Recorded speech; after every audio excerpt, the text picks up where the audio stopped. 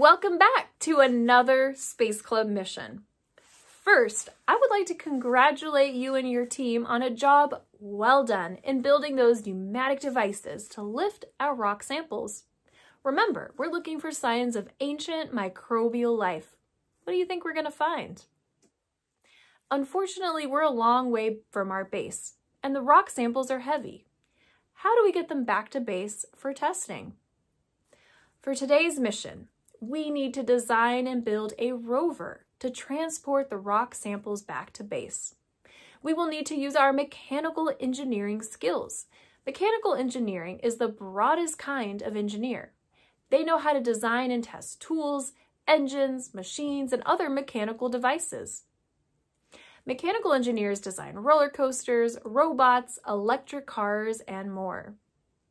To power our rover, we are using energy stored in rubber bands. What happens if you stretch a rubber band and then let it go? It snaps back into its original shape. The more you stretch the rubber band, the more energy it stores. This stored energy is called elastic potential energy. When you let it go, it turns into kinetic energy, or the energy of motion. We want to capture this kinetic energy and use it to make our rover move. To do that, connect your rubber band to the axle of your rover. This axle is then connected to a wheel. As the rubber band turns the axle, it moves the wheel and causes your rover to travel forward. Now, before you go design your rover, I want to give you a warning.